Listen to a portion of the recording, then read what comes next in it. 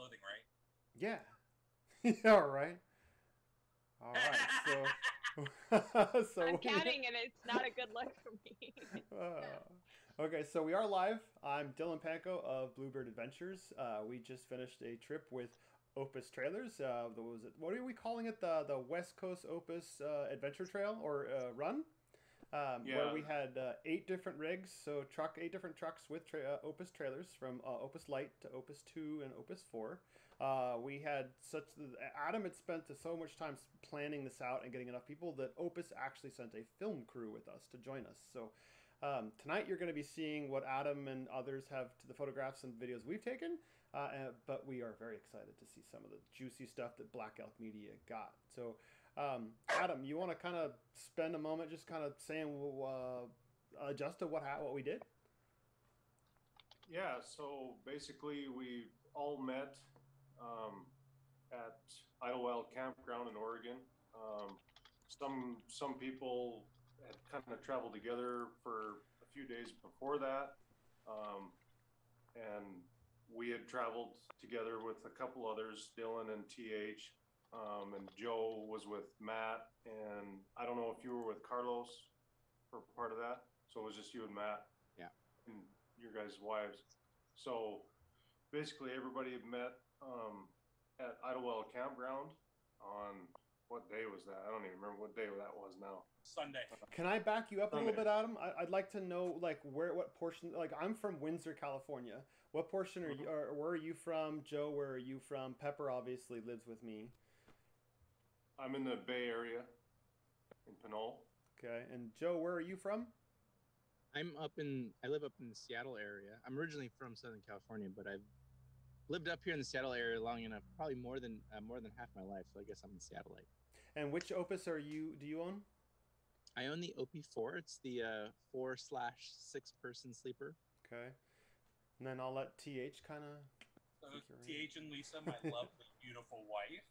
We're from Southern California. I have an OP4/6 as well. Cool. So I did snap. So we actually, before we met up with the group, Adam, TH, and Pepper and myself, we had a night to meet up, and then we started to head up. And one of the pictures that I had captured was this one right here. So we got our Chevy, we've got TH's Dodge, and then Adam's GMC. And you can see over the top of all the trailers behind it's a fifth wheel trailer. You can see how much smaller these Opuses are.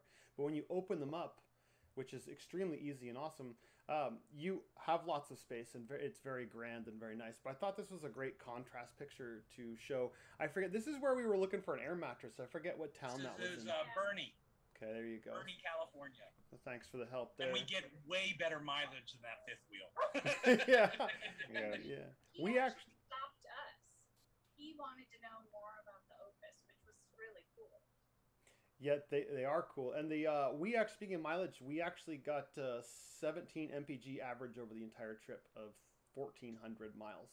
So okay, Mr. Diesel, we get it. You get great mileage. Yeah. I got more like 10. The significance for me, though, would be the aerodynamic that we usually tow a box trailer that has a V front end.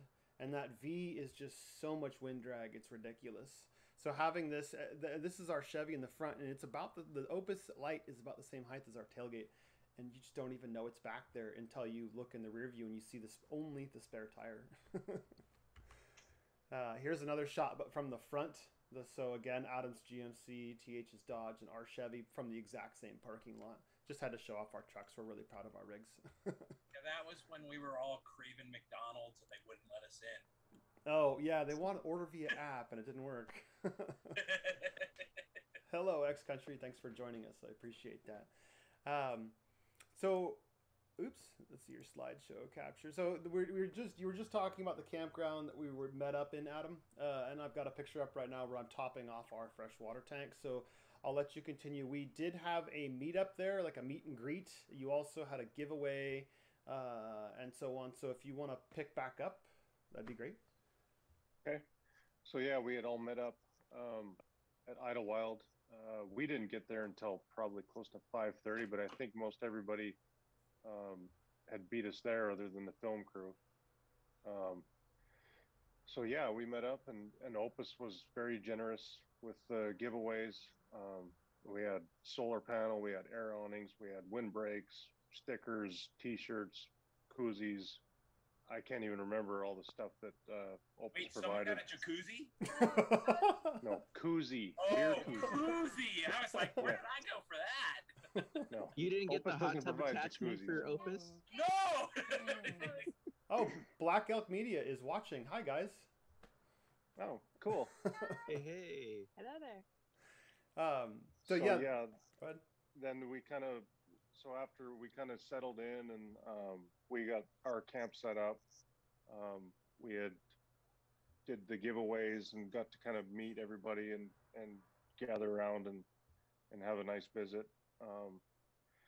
And then basically from there we went to bed because long days, and then got up the next morning and we had kind of a driver's meeting to go over communications and maps and talking with the media a little bit, media crew, about what they were looking for in shots. And by the way, those guys were great to work with. They were awesome. You guys were awesome to work with. +1. Yeah, for especially sure. after driving in a car for 20 hours. You guys really accommodated. Yeah. And you were talking about being in the back, TH. They were in the back behind you for a good portion also. Yeah. So I have a picture up right now of all the trailers all lined up. I thought that was a fantastic shot where you can see the Opus on each one of them.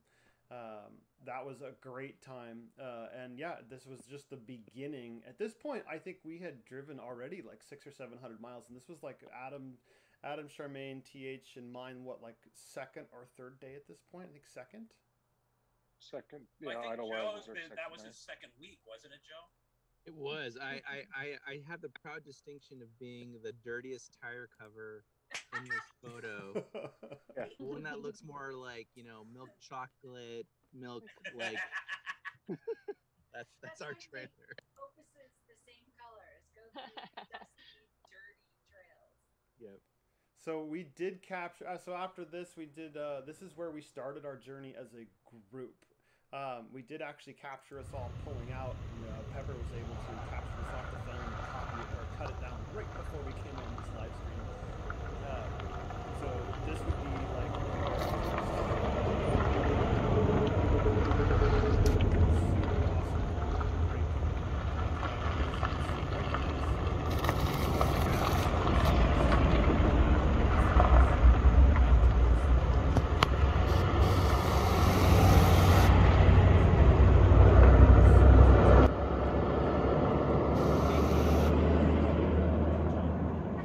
Yeah. I was like, y'all just gonna keep on going, okay? There's a price to pay to be cameraman. Hey, it's a small price to pay to go along on the trip. Pepper and I were lucky enough to be invited by Adam, who worked with Opus to provide us with an Opus Lite to tow along for the ride and enjoy. And basically, we were asked to capture as many moments as we could on audio, video, and still images, and we did as much as we possibly could. I hope we followed through. We'll know pretty soon when Chelsea gets back from vacation. What channel are you going to post Opus has gone wild? We're going to start another Opus channel, actually. I don't want to flood this channel with too much Opus. So they said, Black Elk says the trucks are so clean. Yeah, we hadn't hit the dirt quite yet. Yeah, we're going to be starting another channel for more Opus content pretty soon. So if you do want to follow us for content, stay tuned. We will be announcing that pretty soon. And then I'm trying to look for a picture when just after we pulled off the pavement. I've got a picture up now where we're all along the side of the road airing down. I don't know. Again, you guys can jump in at any time and feel free to interrupt me. Was it the Black Elk guys, Dylan, that made a comment about the trucks being so clean? Yeah, that's correct. They are still Because they're watching. the only ones I know that show up with what looks like a freshly washed and waxed van to go off-roading in. Yeah, but who's the one who showed up with a bottle of spray wax? Yeah. What was Pepper's comment? It's the Men in Black, or that was Shar, the Men in Black vehicle. Yeah, there you Yeah, go. the G-Man van. The G-Man van. There you go. We have a video here of them driving by us. Here's a video of their van. Yeah, I was actually impressed that van handled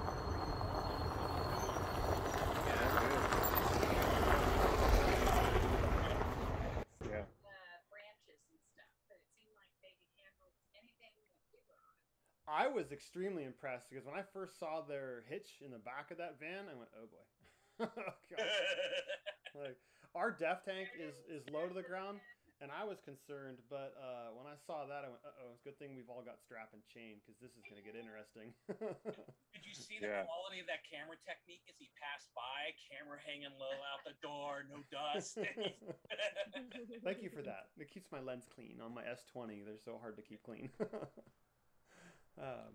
So yeah, this was a great portion to where we just got a chance. The kids got a chance to kind of get dusty and dirty, and it was kind of noisy hearing all the tires going all at the same time. But definitely makes a big difference on your ride quality. We didn't air down our Opus trailer because we can't air down our truck tires.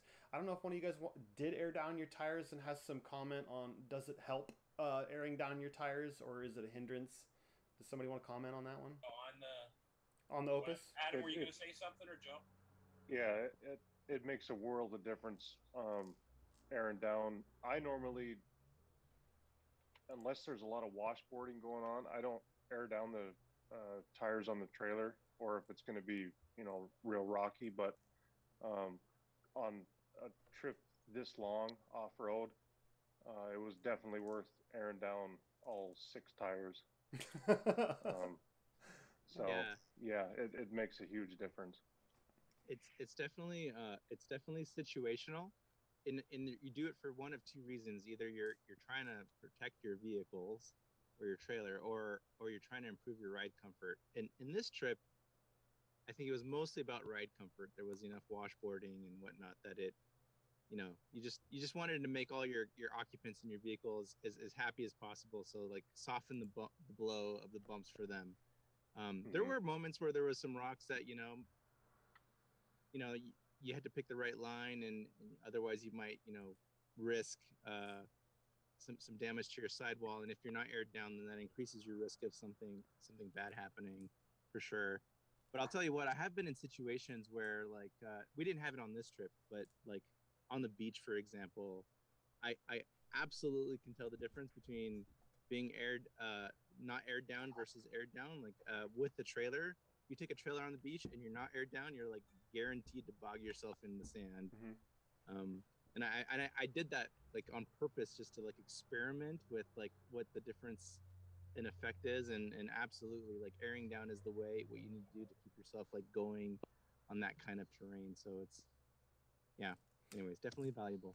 For us, we also, because our tires are highway terrain, so we're not supposed to air them down. But generally speaking, we tow a 6x10 box trailer that has leaf springs and just regular old trailer tires. And dragging that thing around in the forest, I mean, it's a big improvement between a tent and like sleeping on the ground and sleeping in the trailer. It's worth it to drag the trailer. But boy, when you hit a bump, you could just feel the whole thing bounce off the ground and it pulls back on the truck. And oh, it's miserable. So for us to go from that to independent suspension with shocks and big tires, night and day. Oh man. And then to have trailer brakes too. We don't have trailer brakes. We've had situations before where we're driving on a muddy trail going downhill and the trailer's so heavy it's trying to jackknife us going down the hill.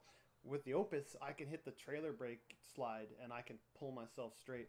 I could go on and on about the Opus. I'm just so excited to be working with them, and I hope that we can keep this going. So yeah, what do we got for our next picture here? There's another picture of it. This is the side looking through from the driver's seat, looking out my side view at all the vehicles behind us, and what a sight to see with this whole group. The other thing that really struck me as awesome was that Adam had somehow worked out to get everybody together that all seemed to click really well. We all seemed to get along really well. The kids all got along well. Dogs, I wasn't really a part of that, so I'm not going to comment. I'll let them comment on their own because they already tried to chime in once. But that was a fantastic time, and I look forward to doing this with great anticipation again. We're going to put Dylan in the back of the line next time then so he can eat all the dust and see if his opinion is still the same. There you go. And also, that way Black Elk can also get better video of me banging out my air filter, because they did get that. That was awesome. If you guys are watching, I'm still waiting to see that. The drone shot you got of our truck out on the cliff there, like, that I was really nervous to... Yeah, hint, hint, exactly. I sent you guys an email, by the way, about your tripod. I still have it, so check your email. Blah blah blah. So Yeah, I was super happy with the team that came along, and it seemed like everybody was more than willing to work with the film crew, and do the interviews and things like that, which makes it just that much better of a film for them. It just makes it easier to document some of the stuff that we were doing and get those interviews. But aside from that, just everybody that was on the trip was super fun to hang out with and chat with. I hadn't met any of you guys personally other than Dylan and Pepper before this trip, and I would definitely do it again with everybody that was on that trip. I wouldn't hesitate to do it with the same crew. It was awesome. absolutely, I completely agree. Although TH, sometimes we had to put the censor bar across you, but that's okay. Hey, Hey, we like it spicy. Yeah, just a filter. Just I a like little. that we yeah, I got ostracized to the adult category. Fine. the really cool orange and the blue and the black. It was really fun to see the different models, and like we were checking out everybody's rig to, what's different about yours versus mine versus, what modifications even.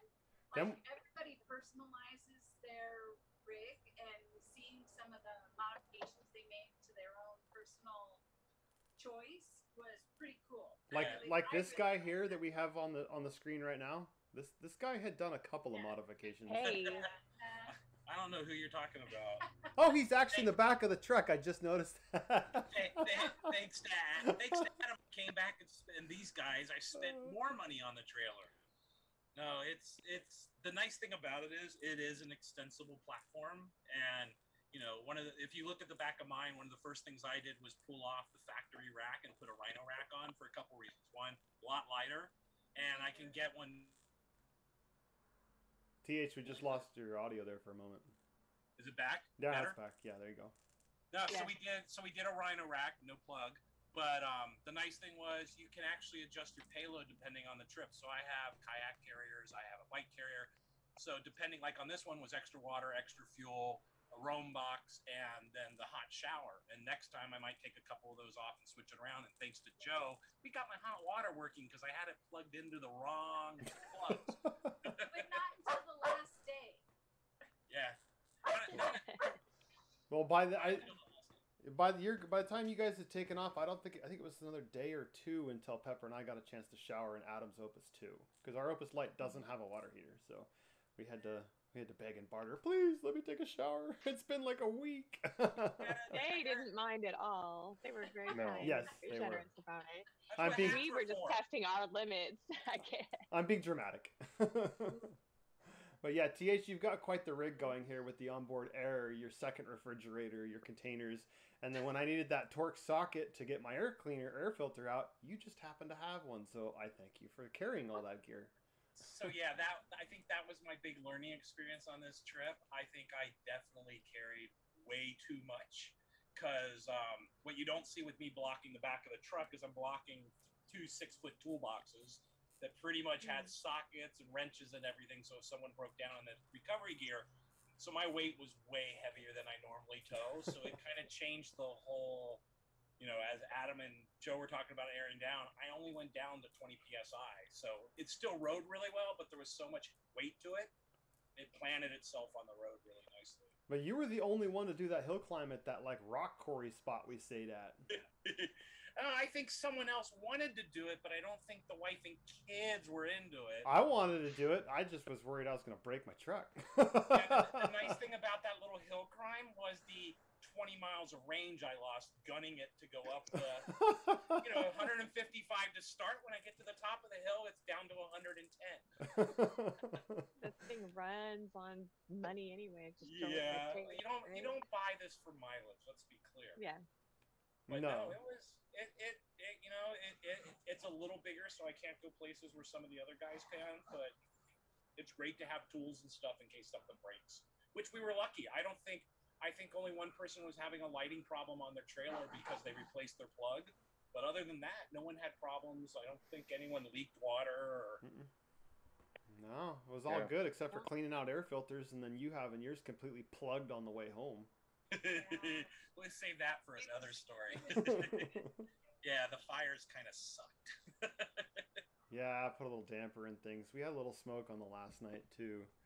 Let's see here. Yeah. So, actually, Adam did a really good job routing us around smoke. To be honest, we saw it. You know, as we were driving up, we saw the plumes, we saw the various fires. But once we got up there, it was clear. That was all planned, by the way. Oh, was that you with the big blower? Bellows. The bellows blowing air. It's like, I know a guy. Yeah. No, I mean, this route was kind of set in stone. We were very fortunate that the winds kind of, especially that our second campsite on the trail, the winds kind of shifted and started blowing out of the northwest, and it pushed almost all the smoke from the bootleg fire down by Upper Klamath Lake, pushed it south. So we had pretty clear skies for the most part. So yeah, it worked out well. Adam, I have Gaia open. How do I show the ascent and descent? Is that easy to switch on or off? Can you see that on the screen? Can't see it well enough to. That's okay. Don't worry about it. Can you, if you click on the trail itself, I think there is like a. Oh, there you go. Done. Yeah. Done. So 11,238 feet of ascent, max elevation of 5,000 or 6,527 feet.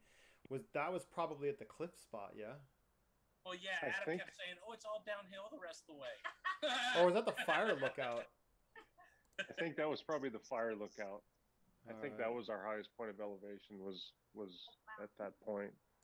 So we do have this live stream that I managed to capture from the fire lookout, which I have to let everybody know that I misspeak in this video. I say it's the tallest structure you can legally live in. It's the tallest wooden structure you can legally live in North America.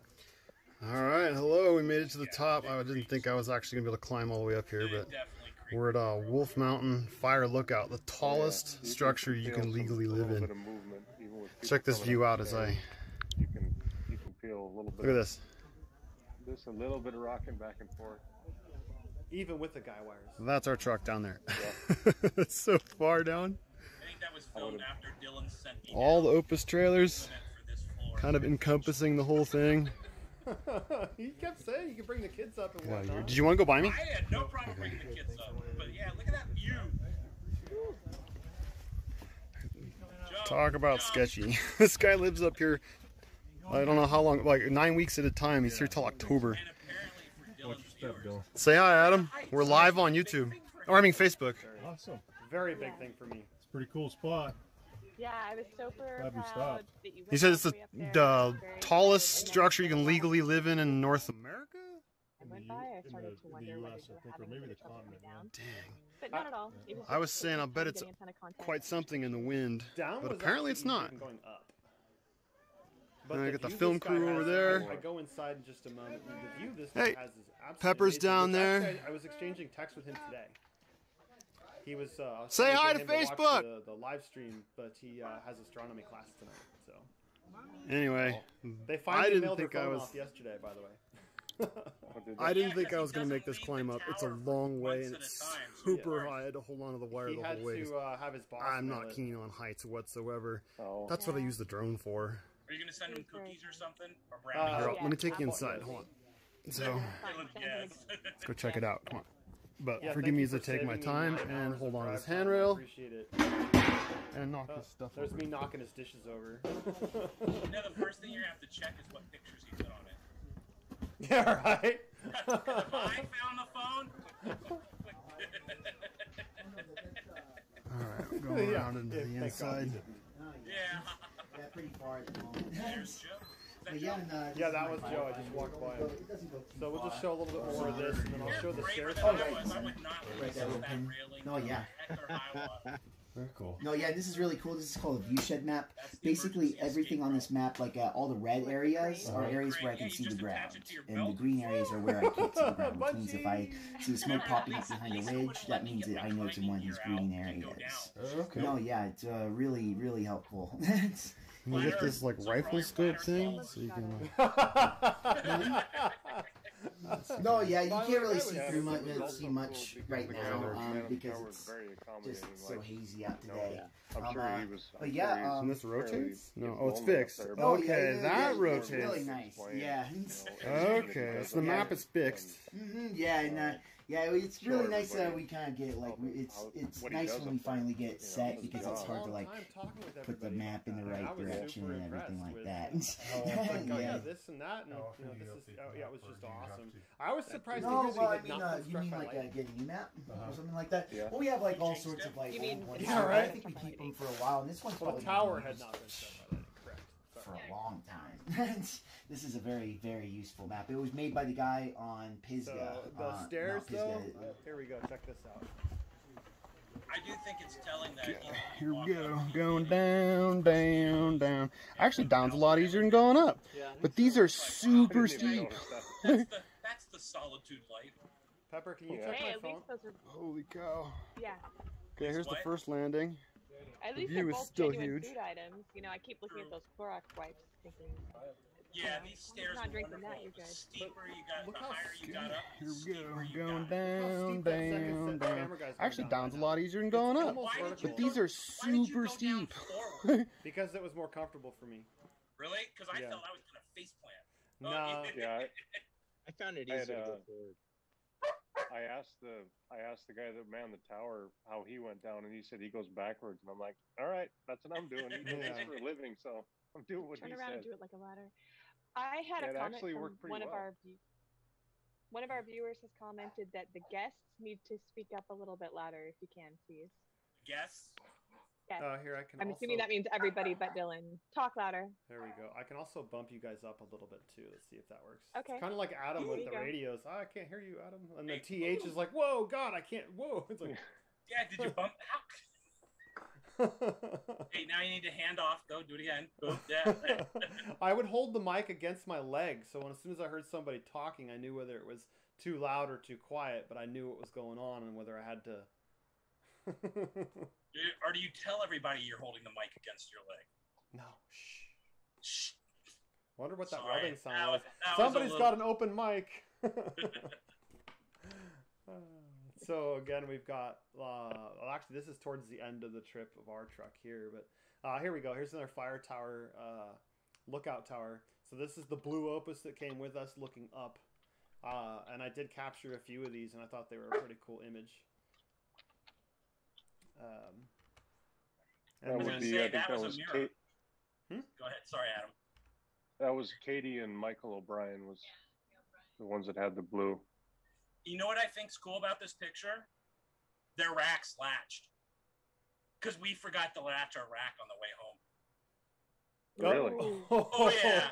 She gets home and That's she no goes, good. "Hey, do you have extra pins? Why? I don't think you latched it on the way home." And I go, sure enough, we go outside. Oh, but you made it. Was it just We enough made weight it. to keep it closed? There's enough weight. Yeah, trust me. Yeah, There's Wow. a way enough weight. I get home, it's like dents in the top. Yeah, I've got. Scratch the paint. We got to find out what gray they use to paint the trim. Because yes, I scratched it. It's got road war. Yeah. They're battle scars. They're stories to You know, tell. it'll match the dent, as I call them, underneath on the water tanks. Oh yeah, I forgot to get video and pictures of that. Good. Before you left. It's like, shucks. Good, That's there's a- no need to show that off. So if you want to hear about that one, check Adam's in my previous live stream where Adam kind of covers what happened to TH's water tanks. Thanks, Adam. You're a giver. I know. We're all thinking about you. We love you. So again, he was super accommodating. Here's a picture of me looking through the little spotting scope, trying to live the life for just a moment, see what it's like. And then looking down on the trucks, they just look so small from the way up on that tower. And you can see the guy wires there. Like, it's pretty well reinforced. It's pretty sturdy. You know what I kept thinking to myself was some poor guy had to climb on this thing and drill the holes for those bolts and then insert them and tighten them down, hanging off the side. I just can't imagine if that drill bit catches a knot and just starts to wrap itself around. But if you think about it, if that's the oldest wooden structure, it probably was a hand drill. Oh, God. Right? Think about it. I mean, because it's that old, they probably didn't have an electric drill. They probably hand drilled it and nailed it together. Touché. Not oldest. Oh, man. Tallest? But it might be that old, and they might not have had power up there. That's a good point when they first built it. It's true. Yeah, they were building it in the 30s. We'll have to... they had electric drills. Come on, it's the 30s. We'll have to check the comments in like a couple of weeks to see if the tower guy has commented whether they drilled them by hand or whatnot. Yeah. He's gonna go, you guys are nuts. We didn't. Why would we do it that way? It's ridiculous. We had a gas-powered drill. That's one of the cool things. One of the places we've gone, which was Jawbone Siphon Cutoff, which is the California aqueduct that goes along the 395. You can drive. You know, it's basically an 18-foot wide piece of pipe that they dragged up the side of the hill with a couple thousand rivets per section of pipe with a 20-mule team. So that should be one of our future trips. Sorry, I'm throwing that in there because, like, this old structure, it is very cool to see a gravity-driven aqueduct, even though there's no water now. So what, you mean like a siphon version where gravity pulls it up and over? Yeah. So so what they've done is there's actually, it goes down the side of one side of the valley and comes back up, and it's all gravity driven. And at the top of the next hill, there's a grate, so you can look in and see the water rushing by, and that's how they equalize pressure. But there's no pumping station. Once it gets started, it goes. Yeah, I've seen those, and those are pretty awesome. X Country, we're still waiting for her phone to come in the mail. So, her phone was left somewhere at the base of this tower, and the guy was nice enough to call me when we were at the Cliffside camp, which we'll show pictures of here in a little bit, which we discovered when Adam started routing it, would have been about 9 hours round trip and through the nastiest section of the entire trip. And here's a picture of the guys in the media crew with this crazy looking like backpack thing that stabilizes camera riding in the back of the truck at like 10 miles an hour to get some footage. These guys would do anything to get the shot, but that thing was crazy where it like came over his head and like a string that, I don't know, it's just a thing with that giant backpack. I guess, what is that, a counterweight maybe? Stabilizing probably gear. Also, yeah, it probably also helps take the weight off the camera, so he's not having to hold the weight of the camera the whole time. That's the back of your truck, isn't it? Yeah, they rode in the back of the truck. I thought they were going to climb in the cab, but I guess I smelled too bad after not showering for a week or something. I don't know. So here's a picture Adam took. I believe that you took this with your drone of the cliffside spot we actually stayed at. There were only a few of us that were. Let's see if I can move this out of the way so you can actually see the fourth trailer. Was smart enough to hide over in the bushes over here. I wanted to stay out in the open because I was hoping to get some really nice shots at nighttime, but the moon and the smoke weren't as cooperative as I thought. But Adam did get this sweet shot. But we're right on this cliff edge that I believe we have a picture here somewhere that was super steep. See if we scroll through. Maybe it's the next ones. There we go. It kind of shows you the drop off of just how steep this was. But Joe and the others stayed down lower, and their wind was... how was the wind down there, Joe? It was fine. It was definitely breezy, but we were in the trees a bit. I mean, we also had like a little bit of an option to be exposed and closer to the edge, but most of us opted to be kind of in the trees, and it was really fine, quite pleasant actually. Yeah, and you guys... Yeah, go ahead, Adam. It was weird because all day, like from about 11 o'clock at night till about 4 o'clock in the afternoon, it was just perfect conditions. I mean, it couldn't have been any better. And then like clockwork, every day at like 4:30, that wind would come up and blow until 11 o'clock at night, and then it would calm down, and it was almost dead calm through the night and through the morning. So, but yeah, it was, for those few hours in the afternoon, late afternoon and evening, it was pretty windy up there, but it was worth it to me. I mean, I loved waking up to that every morning. So I'm actually playing a clip that I recorded from inside the trailer when the wind was blowing at about 40, but I'm seeing it now and it's upside down.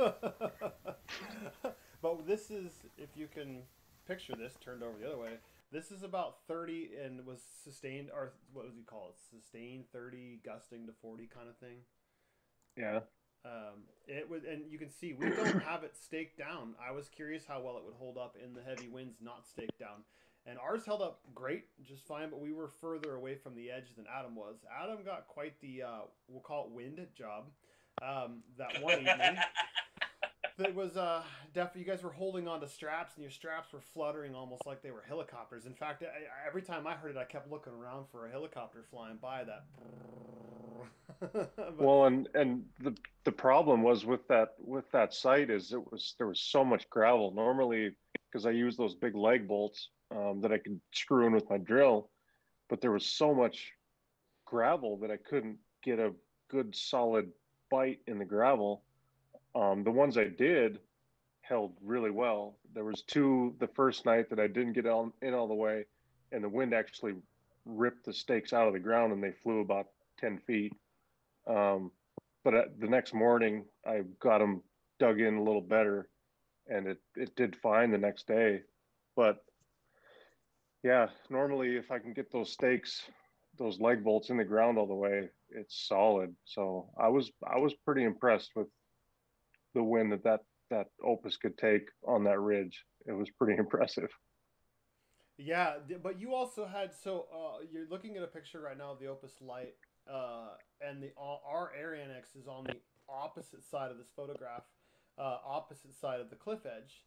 Adam, his, what is yours? It's not the annex. What do you call it? The canopy? What is yeah, the air canopy. Canopy is actually on the other side, so it's kind of like a wind scoop. As it comes up the hill, it's grabbing the underside of the canopy and pushing up on it. Like a parasail. There you go, parasail. And none of you would let me strap it on. Let me go for a ride. Here, I'm going to jump. Here, hold my beer. Adam won't mind. We can fix it. You got rappelling gear and a winch. We'll pull you back up. Hold the beer. We're going to be a big human kite. I will say as well, I think opening up that wall on the side of the trailer made a big difference too, because the air could flow through the trailer instead of all just getting caught, right up against the trailer and the underside of the canopy. So I think that made a big difference as well. Yeah, and just I opened up every window in the trailer, skylights, all the windows, and I think it definitely helped. Yeah, it was super. The temperatures were awesome though on the entire trip. I had to put on a sweater at one point. And then a beanie, but I was okay once I did that. It never really got cold, which I was grateful for, because we hadn't I hadn't packed for cold temperatures. I actually spent so much time trying to figure out how to use the Opus and open it and close it, and which you guys can see in another live stream, our first attempt at by ourselves opening it up. And yeah, I should have packed a little heavier, but in the end I was okay, actually, fortunately, because of Adam though, because the mattress that comes in the Opus Lite is thin for somebody like me that doesn't have a lot of padding. So thank you for the foam pad and the blanket, because that made a world of difference. And you guys use, Adam and TH, you guys have something, some sort of airbed you use. Oh yeah, so that was one of the first upgrades we did. We've got, you're right, even for a thick guy like me, the foam is kind of soft. So we went to REI and got the Xped air mattresses. So we've got an air mattress on either side, and then on top of that, we put 3-inch memory foam. So the Xped is nice because it's thin. It self-inflates if you want it to, or you can add air. I know Adam was pumping and deflating his, but it's insulated. So what that does is, if you just use the memory foam, right, if it's really cold because it's sitting on the roof of the Opus, when it's opened up, it gets hard and thin. So this keeps it fluffy and like not. Yes. And hence the calisthenics for closing ours, right? Because we don't have to take it out. So we are actually able to close the Opus with the comforter, the 3-inch foam, and the Xped in it. I just have to roll around the top a little bit, and finally, it finally closes. But yeah, it's worked out. What do you really use, well. Joe? What do you use, Joe, for your mattress? We still have the standard Opus mattress. All we've done is we've added a condensation mat underneath, which really? we live in the Pacific Northwest is a mucho necessary accessory for the bedding. What is that? I've Yeah. never heard of one of those. What is it? It is. I'll have to send you a link if you want to see. I can't. It's kind of hard to describe, but it's basically like this plastic webbing. It's about, I want to say, 1/2 inch thick, and you buy it in big rolls and you cut it to the size that you need, and you just shove it underneath your mattress. And the sort of the plastic mesh webbing creates this airspace. Like it's strong enough that it like doesn't compress when you weigh on it with your body weight. It still has like some springiness to it, and so it creates airspace so that you don't build condensation in your mattress. So would you say that if it's got some springiness, does it add some padding too then? Not really, not that much springiness. I'm just trying to like, I just want to like, because it is plastic, I don't want you to get the impression that it just like kind of flattens, even though it's like these webby, I don't know how to describe it. I have to look up a picture and maybe send you a link. But well, not a live stream. Make sure you subscribe, hit the bell notification so you get notified when Joe comes back on and shows me this. Yeah, to give you a demo of condensation mats. Like I'm a condensation mat salesman now. It makes so sense you now. like the firmer mattress then? I don't hate it. It's like clearly not as comfortable as like my normal bed. I do have moments where like I'm like half awake in the middle of the night and I realize that I have like lost circulation in one of my arms I'm laying on it, or something like that. Oh. Yeah, but it's not so bad that I feel miserable. Funny enough, like my little sleep tracker thing, whenever I'm out camping, tells me I have like the most deepest little restorative sleeps ever. So like I'm trying to like I guess I'm fine. I guess my wife doesn't mind. She grew up in China, and just this is a generalization, obviously, but like beds in China are typically way firmer than what we're used to here in the West, and so like for her, it's pretty okay, and I'm fine with it. Okay, interesting. I'd never heard of that stuff before. Interesting.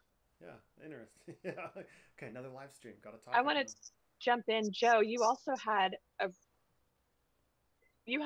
really good hose sprayer thing attached to your trailer rig, right, Joe? Yeah. We all like the look of. Yeah, it's So how did you make that work?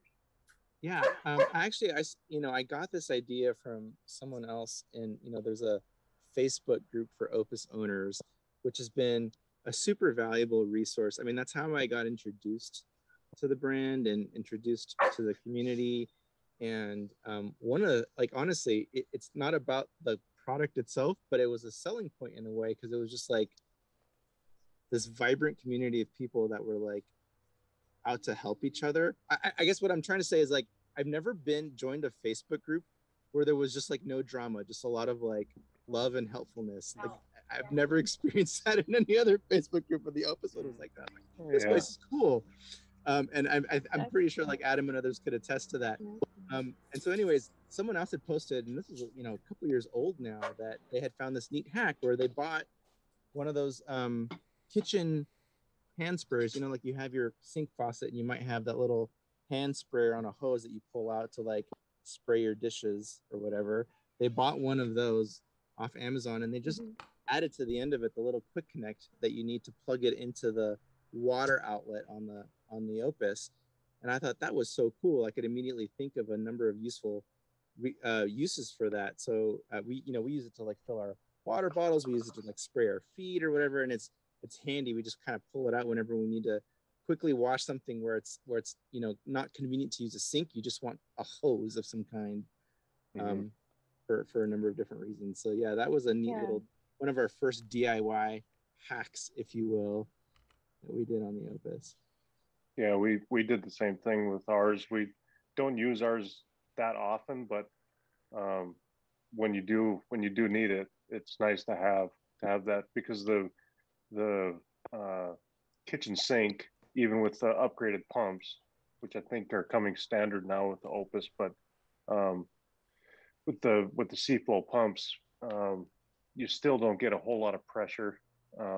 but with the spray nozzle, it puts out pretty good pressure. So that was definitely a useful tidbit of information that you can find on the Facebook group. And there's the information on that group is almost endless. Like if there's anything you want to know about that trailer, somebody's messed with it. You know, somebody's changed almost. If you go through the whole group, you'll find someone that's changed almost everything on that trailer at one point in time. Some people don't do anything. Some people do a ton of mods. I guess it just depends on, first of all, how much money you can afford to do the mods, but also, you know, that's one thing I like about the Opus trailers. They're super simple to work on. They're not complicated in any way. It's pretty much cut and dry. Everything's pretty easy to access. So if you do want to change something, you can. And like with any other RV on the market, if that's something you're living in, people modify their trailers. People buy $100,000 trailer and they modify it. So yeah, that's one thing I love about it, is if you do need to repair something or upgrade something, they're super easy to work on if you have a little bit of mechanical knowledge and electrical knowledge, but it doesn't take a whole lot. So Joe just sent me a link to this genuine Hypervent brand X. I'm gonna share that real quick so others can see what it is, because I've never seen this before. It's just holds you up a little bit and allows an air gap. Huh. Okay, cool. Well, thanks for sharing. Now I'm learn something new every day. Yeah, we like the very first time we camped out in our Opus, we tested it out, and definitely like there was some condensation, some sogginess underneath the mattress after that first night, and we kind of expected it, but we weren't sure how bad it was gonna be, so we tested it out, and so that's what kind of leaned us towards it. We definitely need to get something like this, so that I just didn't want to have to worry about dealing with mold or mildew. Packing up the Opus if the mattress is a little bit soggy underneath. Again, we live in a slightly more humid environment up here in the Pacific Northwest, in the Seattle area, so it was kind of necessary for us. And I was happy to find that, like, even after adding that little bit of extra thickness to the overall bed system, it still packs up just fine. With sleeping bags on top as well. I've lost quite a number of air beds to that moisture, not checking it for 2 or 3 days, sleeping on the ground in November, even in our climate. Not that I'm going to use air beds anymore, but it's nice to know there's another product out there. Be clear, a piece of cardboard in the Opus would be better than sleeping on the ground. Oh god, yes, yeah. Especially on this rocky cliffside. Jeez, oh my god. Like Adam was saying, driving any kind of stake in was quite the challenge. You just got to find the spot to thread it in between 2 rocks to drive it down in there. The view was. Go ahead. Oh, the view was epic though. Ended up being throwing a rock off the edge and listening. How long is it going to take to fall? And it took a long time to hit the bottom. I think that's part of why, Joe, you guys stayed down there was the kids, right? Or was it just the wind? Yeah, well, I mean, it was a combo of those two things, honestly. A few years ago, I would have been totally on that ledge with y'all, because that's exactly the kind of experiences we were seeking out when we first got into overlanding. We bought our rooftop tent and we were trying to explore these places that you would normally get to in your normal street vehicle. But yeah, we have a 4.5-year-old, and that was a bit of a sharp edge there, and I'm sure it would have been fine, but you take these precautions as a parent, and you're like, let's put the kids in a little bit of a more safer place. And so we had to bow out of staying out there, which is a bit of a bummer. That was an amazing view you guys had. Except for the wind, but we got to give and take. We came up and saw the sunset. That was nice. We had some sunsets. And that was really fun, having like the whole crew up there watching the beautiful sun drop over the Oregon forest. I still like the look on Dylan's face when he threw the rock over and something threw it back.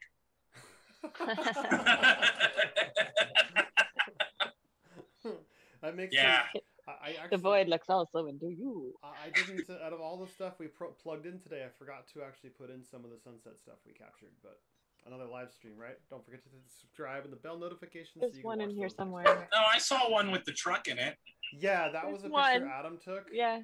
Let's see. I think it was your truck that's in there. Oh, we Yeah, have I wasn't gonna say that. I was just saying it was a picture of the sunset. So this is a picture. I think you took this, Adam, right, of the inside looking out or up at the clouds from this cliff site. Yeah, that was a really pretty shot. It turned out really nice.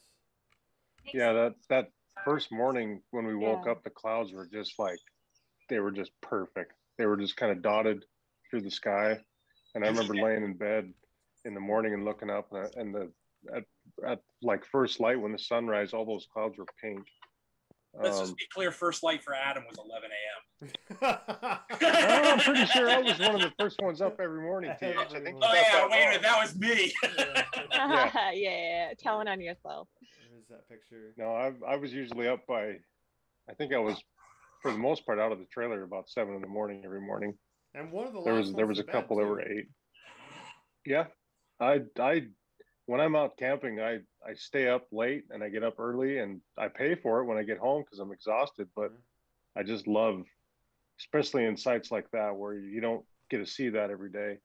Yeah, I wanted to soak as much of it in as I could. It was so clear. We saw Hood and Rainier in the distance, so that tells you the smoke was definitely accommodating.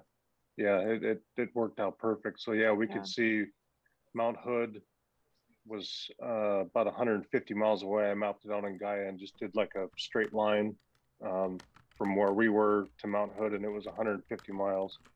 So you could definitely see a long ways. It was weird too how the colors and mountains would kind of disappear during the day. And I don't know if that was just because of the light or whatever, but in the mornings you could see Mount Hood super clear. And then in the afternoon, all those far out distant mountains would kind of disappear. And then in the evening, as the sun softened up a little bit, they would just reappear again. So that was cool to see as well. Yeah, I did get my first time lapse with the A7C, the clouds going in front of the moon, and it turned out pretty awesome, which is the way we're going to end this live stream at some point here. But that was an epic spot for sure. And then I wanted to show this picture of I was taking a nap and looked out, and the film crew was over videotaping Pepper cooking. Like, oh hey, there's people outside. But these guys were on it. Everything. There was always, but they were very quick. You know, in a few minutes, can we this or that? And it was super easy to deal with, and I liked that. Not a like, hey, we got to get this right now or whatever. There was no pressure, and they just captured the moment so epically. And guys, again, the drone pictures you took of my truck, please. You guys were awesome, though. Yeah, they were. So, anything else? Yeah, Joe. Hey, I actually I need to get going. I'm getting that look from my my wife that it's dinner time, so I probably should bow out here. But I just wanted to say thank you very much for inviting me in and having this call about our trip in Opus. It was an awesome trip. It was great to meet you. It was thank you to Adam for putting it on, and really like thanks to the Opus community. It's like I think Adam touched on this already, but it was such an awesome event, in large part because the people that went were really great, and it was great to hang out with like-minded adventure seekers, and I can't wait to do more of this. And I appreciate, all of these opportunities. And thank you. And catch you guys later. Maybe I'll join for a condensation mat call if you'd like. Thank you, Joe. Yeah. All right, Joe. Sounds you have great. a good night. Thank you, Joe. You too. Take care. See you. Bye. Let's see, where were we? So we were talking about the cliffside, and then I just pulled the next picture in our slideshow, which is not terribly well organized. Is the inside of our cab was, we had cameras rolling all the time because Pepper and I were capturing with a GoPro, at least one GoPro the entire trip, but a lot of the time this Osmo was just rolling out the front windshield, but also it was there to not only capture something that might happen in front of us, but all the audio going on the radio traffic. So we have like 5 or 6 days of HD footage that's basically just radio traffic. So we came home with over 900 gigabytes of media between the video, the audio, and the pictures. So we have a lot to go through, and we've had a chance to go through a lot of it, but not even dent what's in there. So I just wanted to pull this up because it kind of shows just a portion of all the cords and cables we had going and splitters. And I think we had 3 cigarette lighter ports going. And then I also had a couple of those plugged into external battery packs that would split it off into more directions. So a constant flow of stuff. And then Adam was awesome enough to lend us this iPad here to track via Gaia, which I don't know, I got to admit, I don't have much experience with Onyx, Gaia, and Avenza, but Gaia definitely, that was super easy and awesome. Like, really nice to have. So thanks, Adam. Appreciate that. Yeah, no, it's that I like Gaia. It takes a while to learn the system, but it's pretty user friendly. And it's for a trip like this, something that you can download maps, have offline is invaluable. I mean, it makes it so much easier. I've done the old school way, which I think you, Dylan, you still do quite a bit, with just reading maps and finding the roads and following your route with a map. But especially with a group like this and being able to map everything out and have the trail mapped out and mileage, and being able to watch on the Gaia GPS as you're moving, makes it so much easier to make sure you're staying on track and not having to stop and take the time to read a map and make sure you're on the right route and the right Forest Service road. There was a couple times, I think there was once that we really had to stop, and Joe and I got out and walked up the road because there was like an intersection of like 5 roads that went all different directions, and we wanted to make sure that we were definitely on the right route before we continued on. But other than that, I mean, it tracked us right where we needed to go the whole way. So it was definitely a big help. Yeah, because there's, as I'm looking at this, I just turned my audio up because I heard it was low. Now I've got a bit of an echo. I hope it's not on that end too. A lot of roads in this area. Yeah. Just a whole lot of roads. And I believe that what you sent me today via or text is the pre-planned route, not what we actually drove. Right. There's an add-on in there that was we did a little bit of a detour. Turns out we didn't need to, but the Forest Service was kind enough to send us a quick email when I was communicating with them that said there was one section that we may want to avoid because there was a large mud hole. So we did a detour, which worked out fine. I think it added a few miles to our trip, but it wasn't a whole lot.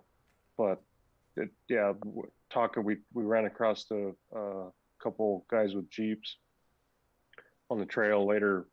I think it was later that afternoon after we had finished the detour, and they had said that there really wasn't any mud at all. It was basically just like a dried up hole, a kind of pothole in the ground. So we could have done it, but with this many people and trailers, I wanted to play it on the safe side and make sure that we got through with no problems. But so yeah, there was a little bit of a detour that we had to take, but not too bad. No, we never got to find out. It's okay though. There's going to be more Opus runs, and no, yeah, we got plenty of chances to get stuck and have some adventure. So there was really only the one spot that we had to get out, and I spotted a bunch everybody going through, but I think that was pretty much the only time. Oh no, there was another one, but they were branches. They weren't obstacles, other like rocks or cliffs or anything. So all in all, and there was. Go ahead. There was definitely some spots that were rougher than I thought it would be. But like, again, I didn't do a pre-run on this trip. I just kind of went with what I had found on YouTube and searching it that way. But there were spots where we were doing 4 miles an hour for a few miles, and then it slowed us down quite a bit. But there was also some stuff we were doing 30, 35 on. So it kind of evened out. But yeah, I think the fastest I got was 33, but But yeah, it was a good mix. It was a good mix of kind of some crawling stuff with some rock and little bit of technical stuff, nothing serious, but and then just more some higher speed, you know, making some time up. So I think it was a good overall mix of terrain. I was pretty happy with the route. Oh, I was extremely happy. I wanted more of that rough stuff, to be honest. I was keep it coming, keep it coming. Yeah, it was fun. Yeah, so thank you for that for doing it. And, we're going out. I think I told you, Adam. Pepper and I are going out. Not this weekend, but the following, to go do a pre-run for a spot that we think is a good base camp, and then do different runs each day from there. And we're hoping it's not burned, but we will find out and let everybody know. And if so, the spot we know is plenty of room for everybody to spread out, and hopefully we can do another adventure closer to our home to go pretty far. I think we almost hit 1,600 miles round trip. That was a long way, but yeah, worth every mile by far. Not that we were even close to being the people from the greatest distance away or the people on the longest trip. One of the fascinating aspects was that there was a family who had been on the road for 6 weeks before they even showed up for this trip. They're just spending the whole summer in their Opus on the road. 2 kids, mom and dad, just wheeling it up. TH is a lot further south than us. And then there was, of course, a couple families from Washington. Mm-hmm. Yeah, you had a fun drive. Quite the drive. So, how many miles? How many miles did you have to travel, TH? Do you know? I think mine ended up 2,200, and that was partially because the fire detour. I mean, we were talking about the 395 coming home with 5 fires going on, and the Tamarack fire merging when they closed the 395. That added an extra 200 miles to the trip. Oh wow! Plus the air filter. Nothing like a jet black ash covered air filter in the middle of nowhere. Yeah. It was definitely, when you pulled it out that night or that afternoon, whatever it was, when we were staying at that cliffside site. It was looking a little rough. I now carry 2 extra spares just in case. The guy was trying to say, "Well, you need the cleaner." I'm not cleaning it on the trail. I'm just swapping it. I'll clean it when I get home. But you run a K&N? Yeah, the K&N. Okay. The cold air. That would explain the cleaner. But, usually with the snorkel on the truck, I'm above the dust, so I don't usually have that problem. But, as we all saw, it was like driving through a Scooby-Doo Mystery Machine movie, because I was just encased in a cloud of dust, and it didn't help. Well, and that trail, we hardly had any breeze at all, and there was a lot of the trail that the trees were just right up against the side of the trail, and they were pretty heavy trees, and there was a lot of that fine silt kind of moon dust stuff. And man, what I know, being in the lead, looking in the mirror, and I couldn't see anything. Like, you guys just totally disappeared, and I'm like, that looks a little rough. I hope they backed off a little bit. But the problem is you'd have to back up so far that you'd really have to be, I don't know, probably a mile away from the next person before that dust actually settles. So we backed off. I think we were probably 300 yards maybe off of stuff. I know the Black Elk guys probably weren't happy that we were hanging back that far, but I got better pictures of my truck that way. I wasn't stupid. But we had the dog out the top of the sunroof and the windows open, so all that dust just came right in. It was awesome. Yeah, no, the whole trip was awesome. So the next picture I've got up here is these painted rocks. One other spot that Adam had pre-scouted for us to go check out was this. Well, actually, they're not really rocks. It's like painted hills. That was really interesting to see. Painted hills is what it's called, right? Oh, yeah. There you go. I mispronounced. So the reds, the tans, the browns, the blacks. It was really awesome, and to spend we were there till almost sunset to watch the shadows coming across all these different little valleys and whatnot. Was pretty awesome. So it was non-stop adventure, new locations, and epic places to see. It was, I think we stayed, 5 locations, or was it 6? 6. 6 for us. Over the course of 8 days for us. And it was super easy to break down camp, unlike you know, a tent and all this other stuff, or even our box trailer where we just throw everything in and go. The Opus was still a lot easier, but going and seeing this many locations in that short of time was just so much fun. I've never seen anything like this before, and of course this isn't their cherriest picture either. It was the difference in landscapes from the time we left, like for us and you guys similar, leaving the Bay Area and that California area, going from that to mountains to some of like the Alkali Lake that we went through. It's almost desertous. I mean, it was just, I don't know how many different kinds of landscapes we saw in 1,300 miles. So yeah, it was a really cool mix. I forgot about that lake. There was like all salt, but it looked like salt because it was Goose white. Lake. But there was even more colors out there too than I expected. There was like some interesting stuff, but then also to see the dust devils off in the distance was. In the shades of white. Mm-hmm. Yeah. Yeah, there was a little bit of red and some pink in there, and yeah, that was an interesting landscape. I don't think I got any pictures of that, which looking back, I really wish I would have stopped somewhere and we were on kind of a hard burn to get up to Idlewild Campground at that point. But I really wish I would have had some time to be able to stop and fly the drone or get some pictures of some of that alkali bed, because that was pretty cool in some spots. I know somebody had an Osmo action rolling during that drive, especially with the grasshoppers too. So very good. We have some video of the Opus trailers driving through that Goose Lake area and the grasshoppers that we hit that sounded like small birds when they hit the car. Yeah. Research Nerd did some. That was the Goose Lake State Recreation Area we were driving through, and Goose Lake is a seasonal lake, but it's not salt or alkali or anything like that. So apparently in spring, it's, you know, like a marshy wetland. And then it empties out over the course of the summer. Is that it's just mineral content, soil. So it's not like Owens Lake. Yeah, the mucky soil underneath gets. Interesting. It's water. I got to take a quick break, Dylan. I'll be right back. Yeah, no worries. Sounds good. I would have bet money that was that was salt. I've never seen the white of any other kind of mineral. TH, you got any other comments you want to throw in? I mean, yeah, we can talk about Adam while he's gone. Oh, okay. And you can't hear because it's all coming through his earbud. Although Charmaine might be watching the live stream somewhere else in the house. So that's true. Get back in there. I saw the question. There was one question in the chat window talking about what elevation we're camping at. I think wasn't most of the time we were at about 6,000 feet. Mm-hmm.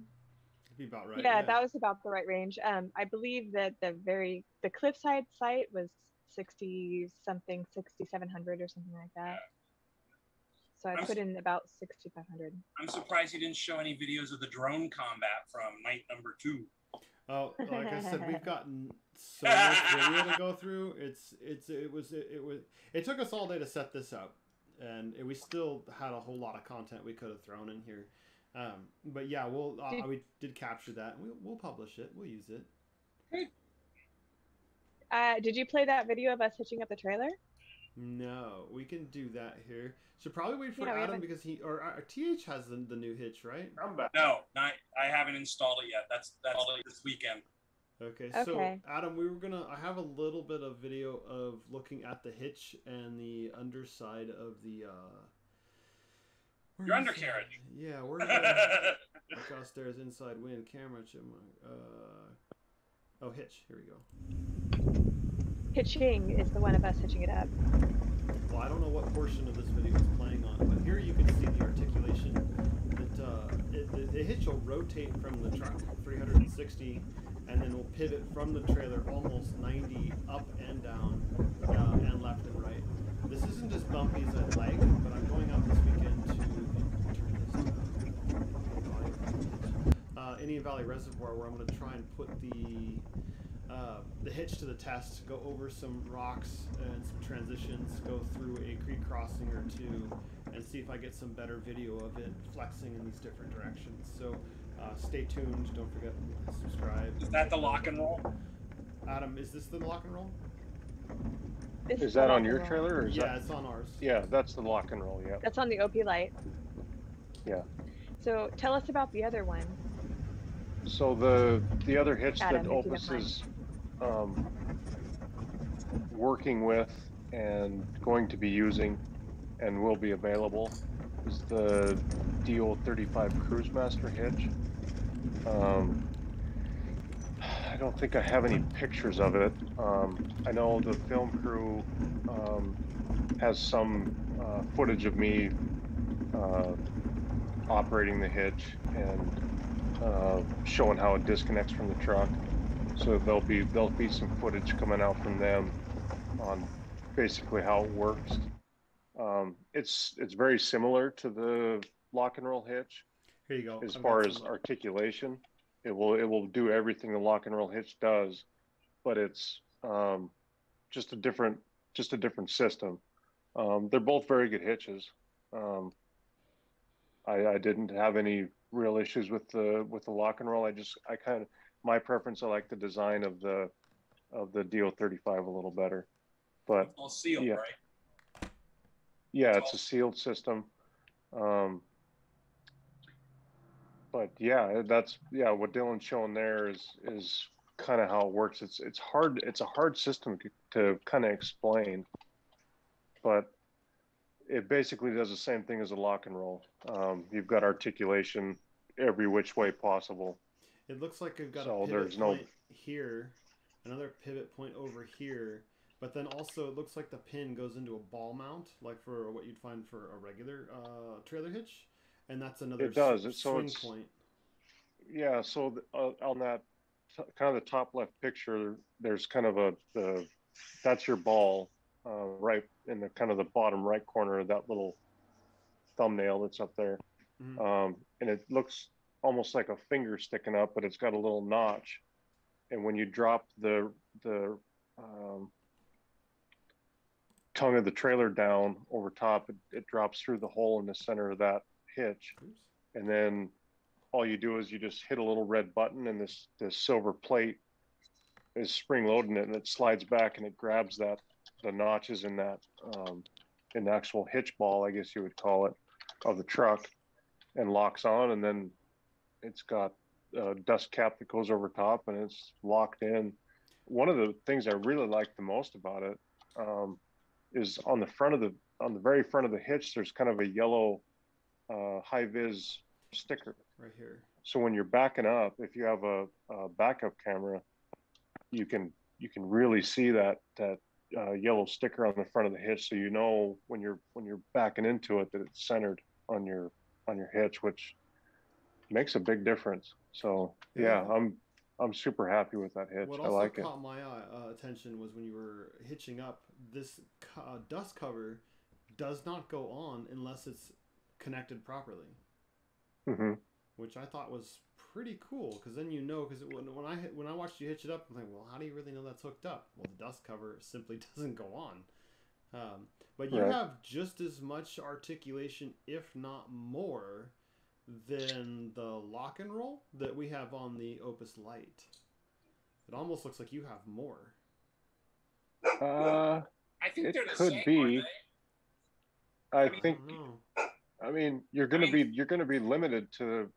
I mean, especially as far as the angle of your truck to your trailer, you're going to be limited just because of your rack in the front. So. Where the propane and the water goes. Yeah, you're going to hit that on the back of your truck before the hitch actually bottoms out. So that is one thing you have to be careful about, is the hitch might do it, but your angle itself of the truck and trailer might not do it. So you have to be kind of cognizant of that you don't smash your racks into the back of your truck. But this hitch, just like the lock and roll, does have a greasable bushing that needs to be lubed. But not as often. Not as often, but they do both have to be lubed within some sort of serviceable interval. Yeah. Okay. I know. With mine, the lock and roll, I was lubing it every trip. Yeah, and I was doing that too as well. Notice also, this picture here says version retired. So like a lot of these products, they're obviously constantly upgrading and revising things. So that's always interesting too.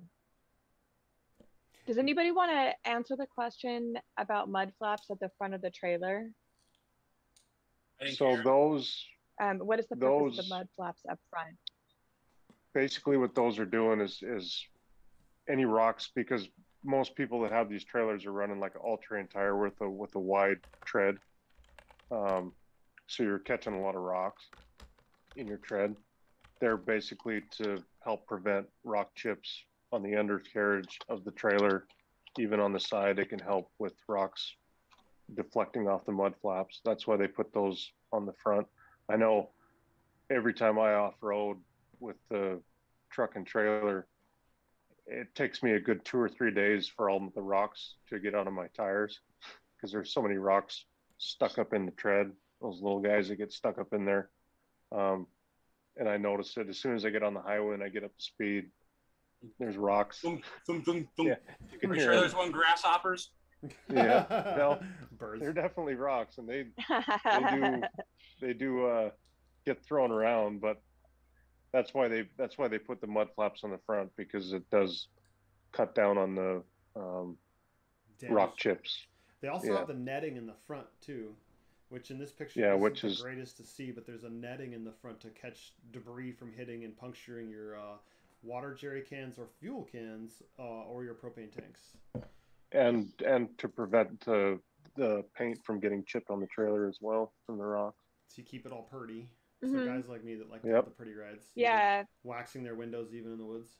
Somebody on the trip showed me how there's and the netting protective part was in from the edge of the front trailer face, and those strips that were exposed had a ton of damage that the rest of the trailer was protected from that front panel. So and I think they've changed that they're good to now. have. I could be wrong. I think they've widened that rack, because mine on my OP2 comes flush with the side of the trailer. So I think that's what they're doing now. But yeah, it definitely makes a difference when you're doing gravel roads for, hundreds of miles. Over time, as much protection as you can get on the front of that trailer makes a difference. Yeah, when you're doing roads like this with this lots of rocks and big mud terrains, that's one thing we don't have too big an issue with the highway terrains, is they don't pick up many rocks. Not to say that I encourage using them, because we are going to be switching to an all-terrain. But definitely being able to dent and ding. I mean, if you look at the front of our box trailer, it has thousands of little tiny dents from rocks being kicked up and hitting the front of the trailer. I mean, it would be nice if we had mud flaps on the truck itself, but they didn't come standard, so it's not my fault. What am I supposed to do? Oops. So, let's go back here to Zoom call. So, hitch. We were showing some of this. The other thing I believe we have here is some under the trailer video, which I wasn't terribly thrilled with. The camera kind of rattles around a bit. We're going to get some better footage. And you can see the suspension moving and taking a lot of the abuse. You still didn't actually play the video of us hitching it up. It has to keep playing. The video of it rolling, right? I can't rewind it. No, that's the start of the video, I guess. Oh, I thought I made two separate ones. When you did the edit, it didn't get put in there. Okay. So you were hanging on the bottom of the trailer. Oh, okay. Yeah, for this under the trailer video, I was holding on like Superman, like they do in the stuntman videos. They call him Spider Monkey. Nope, not touching that one. So again, though, I will be doing a whole bunch of content of hitching the trailer and sending this trailer, or taking it over some really aggressive terrain this weekend. So stay tuned, don't forget to subscribe. That's going to be super interesting to see, because I've always wanted to watch the hitch in action, and I wish I could have got more of the DO35 hitch in action on this trip, because it's amazing what that hitch is doing back there, and you don't even realize it. Yeah, we're going to get some good both stuff. of them. I have a GoPro mount that's on the bottom end of the trailer facing the back of the hitch, so facing the back of the truck. And then I'm going to put a better camera underneath here, so it's not as rapid, it's a lot clearer to show the... You can see how the camera's wiggling, but I've got a better setup I'm going to use this weekend, and I will do my best to send it over the biggest four rocks I can find. So yeah, stay tuned for that one. I'm going to these trailing A-arms, how much they actually move as they go over stuff. Yeah, that's super cool. Don't dent your water tanks. Why would you say that? I don't know. I have no idea why I would bring that up. No idea. Hey, but yours still hold water. Yeah, mine actually still work. I was impressed. Lowering the okay, I lowered the volume on the video of underneath the trailer. We definitely don't need to be hearing that. But yeah, it'll be interesting to see what it's like underneath from a better camera that's more secured, which we will be doing. And also multiple angles. I plan to drive over, not literally under the tires, but plant cameras. I will drive over a camera underneath, a camera facing the hitch, probably the drone up in the air, and then another camera getting the overall scene. My son won't be our son won't be terribly happy about that, but he'll be all right. I'll take him out riding for the day and buy him some extra dessert for afterwards, and he'll be happy. But that's one of the things that I have yet to see out there looking around is undercarriage footage and hitch footage of. I've seen guys hooking up the hitches. There is footage of that out there on YouTube, but none of it actually moving and articulating. You can see still images. I've seen a lot of those, but I haven't seen anything of it actually rolling and twisting. And so, yeah, I'm going to do my best to send it over the worst of the terrain I can possibly find. Well, and I know you guys already talked about it last time, but that's how I got the dents, right? It slid off the side of a cliff face at probably a 40-degree angle, and it held. The truck didn't like it, but, you know, the hitch did what it was supposed to. Yeah. Yeah, it held on. And, if that was a normal hitch, you probably the trailer would have either come disconnected or would have tipped the truck over. Yeah. Yeah, that would have been no part of good. So having the lock and roll or the DO35, huge advantage. Yeah. I'll be curious myself at some point when we get another Opus, hint Opus, that we can try out. That way we can compare the two hitches and see what they're like. Are you going to jump it? Jump it? Well, I'm gonna do my best to test it, but I'm not gonna destroy it. But I'm also not gonna be near any cliff edges, so I don't have to worry about that. But like the video they got when we were on the trip, I got a pretty. I didn't get a lot of air, but I gave it a good. It's gonna get sent. It's gonna get sent. Like I said, where I'm taking it, I've been going every year for about 15 years. So I know how to hit all the trails just right. And then there'll be at least one river crossing, and then there's a rocky terrain to go down to a riverside camp that should make some pretty. It's gonna be the best I can get around here, but I'm gonna be by myself with my son. But we're gonna stay tuned. We'll get some good stuff for sure. And I know other people are going to want to see it too. And maybe as I'm watching this, maybe a camera from the back facing forward might be kind of neat. Get some different angles to see it just in action of twisting and turning and whatnot. It'll be a lot of fun. Although what I'm going over won't be fast. It'll be slow. It's interesting to me watching this video, even though it's not rough terrain or any real big rocks, that when it does hit a bump, it's really cool to see just one tire go boop. Yeah. And come back down, and not the whole trailer doing this, you know, or bouncing. Like our leaf spring trailer is just. Yeah, it's just super solid. Yeah. So you'll see some stuff. Hopefully by next week, I'll have some short clips up there of it actually going over bigger rocks. But again, I'm not going to be going 50 miles an hour because they're going to be super steep. But I'll find the biggest rocks to send it over. We'll send it through the river. I even thought about putting a camera in the water and driving over it too. That's an angle I haven't seen anybody do yet either. So let's just keep doing. Melanie, yes, we did have a great trip. The baffles did work well. I'm not sure. Glad the baffles worked well for you. Which baffles? I'm missing that point. Forgive me. I'm missing something obvious.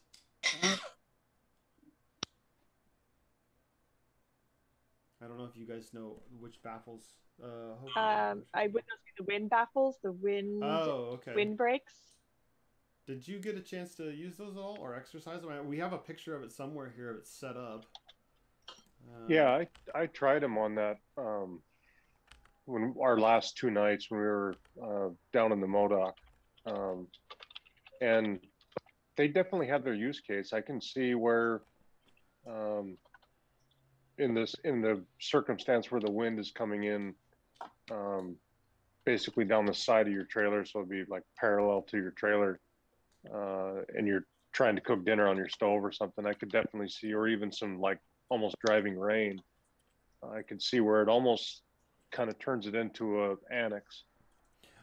Does require a little extra setup, but the annex. Okay, now I understand. So she's talking about the live stream we did where we set up the trailer before we even left on the trip. We did use the doorways to reduce wind. Fantastic. We also used them to reduce the sun was coming in from when it would get low in the evening or in the morning. Worked fantastic. Absolutely love the annex. I can see a place for both the annex and the canopy like Adam has, where we can zip doors closed and have a floor, but also Adam having a bigger, grander space to actually be out in the open but not have the walls, but he can use the windbreaks. So I see a place for both. It'd be hard to decide, but personally, for my needs and my uses, I would lean towards the annex. I don't know the price difference though, so that's not an influence in that decision. But I like being able to close it in. I don't know that I'd ever use the floor, but the walls, I can definitely see myself getting into some wind and rain where I put those up. Absolutely. Chelsea, if you're watching, I still need that air bladder though. Oh yeah. At some point. Yeah, I think there's a use case for all the options that Opus has. It just depends on what kind of conditions you camp in, how often you move. I do know that if you're doing one day at a time, and you're just on the move all the time, I would go straight just trailer, and really nothing else. We left our awning attached for this trip, and it was super nice because we were also doing, 1 or 2 days in a row where we were just moving, and then we would stay for 2 days. So for us, it was worth it just to leave the awning attached. But if I was going from California to Montana or whatever, and you were doing one night stays every night, I think I would probably take the awning off if the conditions are good, just because it speeds up pack down, speeds up opening up the trailer. But most of the time you're staying at one site for at least 2 or 3 days, so it's worth it to me to have that extra sun protection and wind protection and just protection of stuff, debris and everything falling on your stove and all over your cooler. If you're staying under pine trees, it's nice to have that protection over top so it's not dropping sap on your stove and your fridge and all that. So yeah, I really like the air canopy. There's people that love the full-on annex.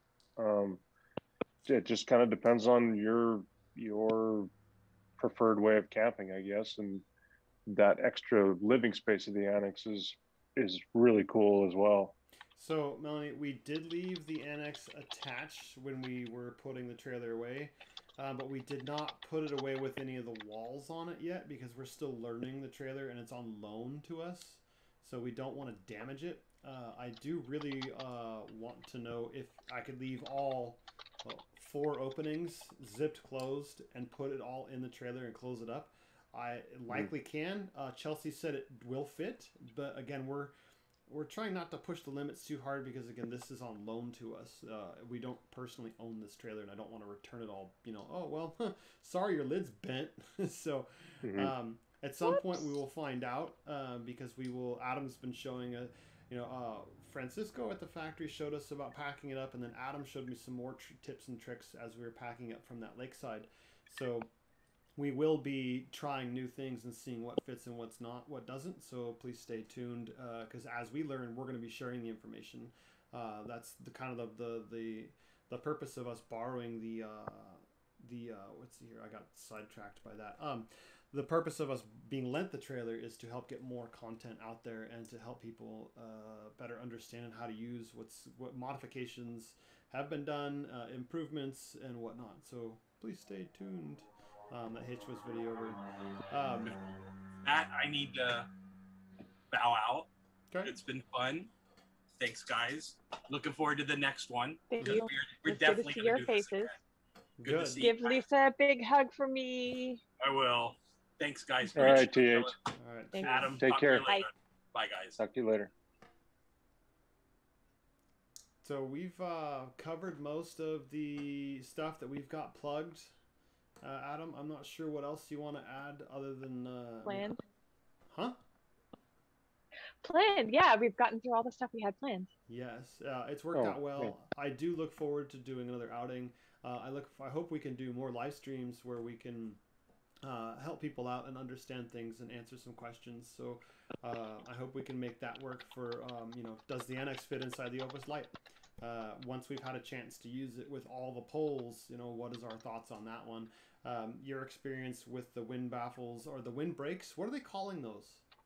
Wind brakes, I believe, is what they're calling them.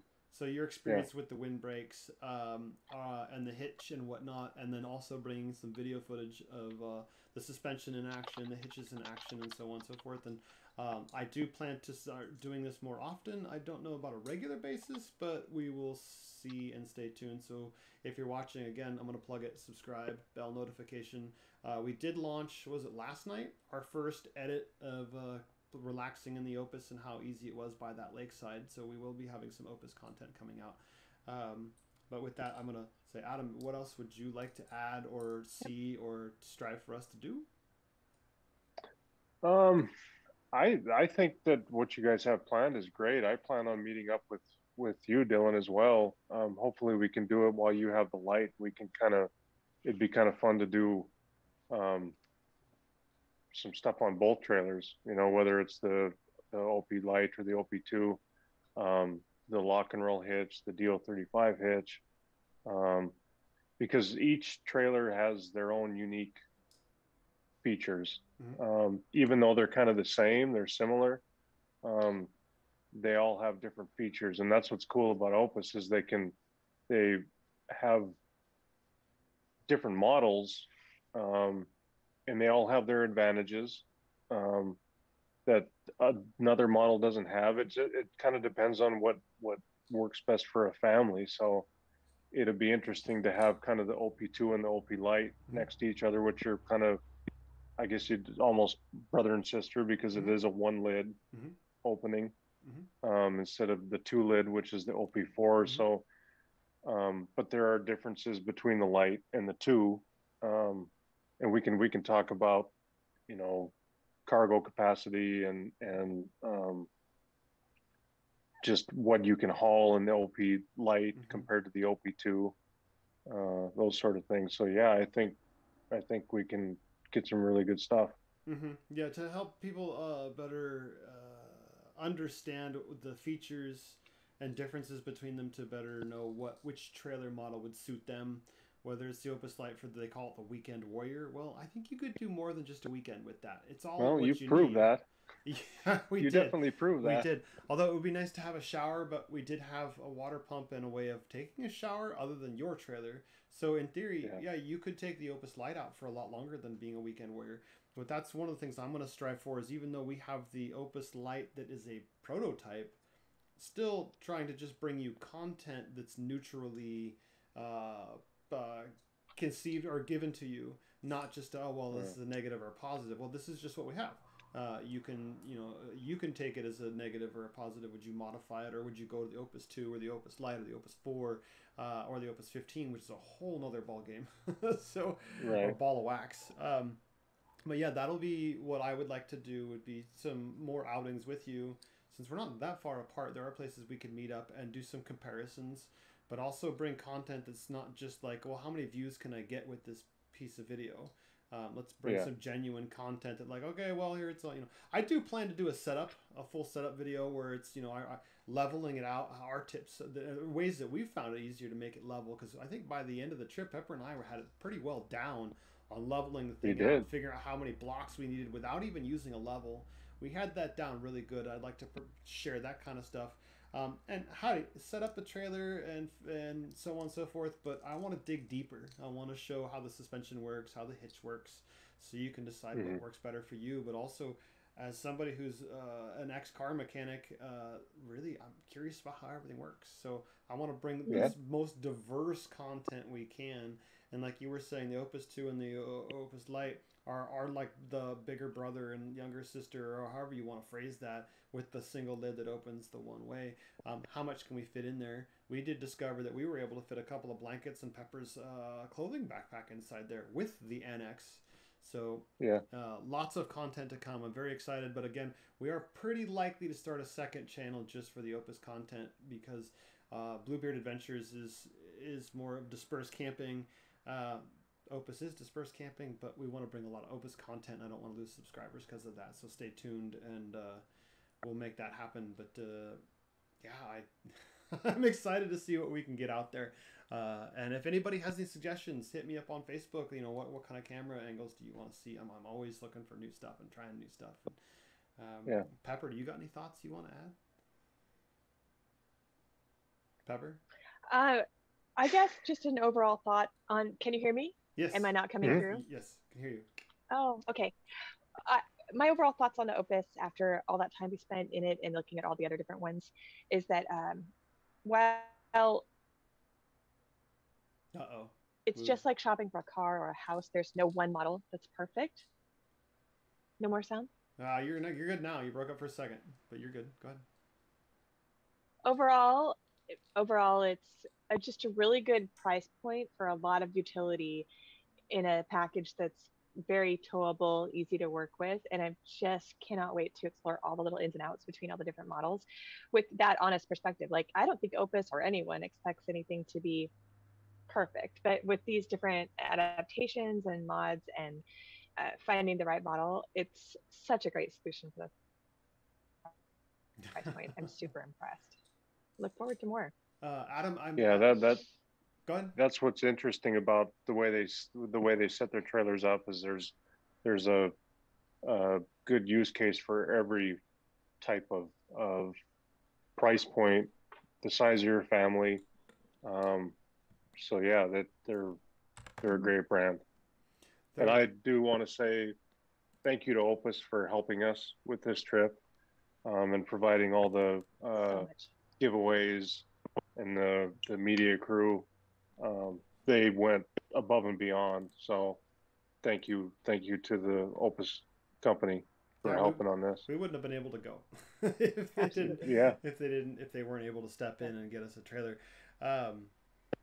The other thing that I think that we should try and for anyone who cares, one more. Go ahead. One more thing I wanted to just drop into the conversation. For those of us who care